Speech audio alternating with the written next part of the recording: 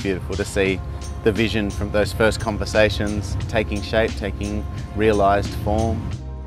For the planter boxes, we've used painter's masking tape, creating these really sort of abstracted forms and hard-edged lines, arriving at really stylised representations of birds' nests and sky. Well, it's been a challenge. You put on the tape, you paint, and it's not until the paint comes off that you actually see whether the idea works or not. But the suspense, I can tell you, has been there all the time. I have never ever picked up a spray can in my life, so trying that first was interesting.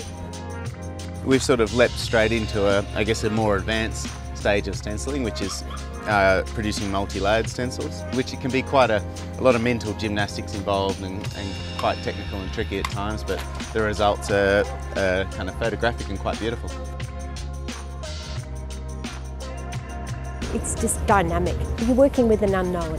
You don't know what's going to emerge, but you know something will happen, and you let go of judgment of is it good or is it bad. No, we just do it and see what happens.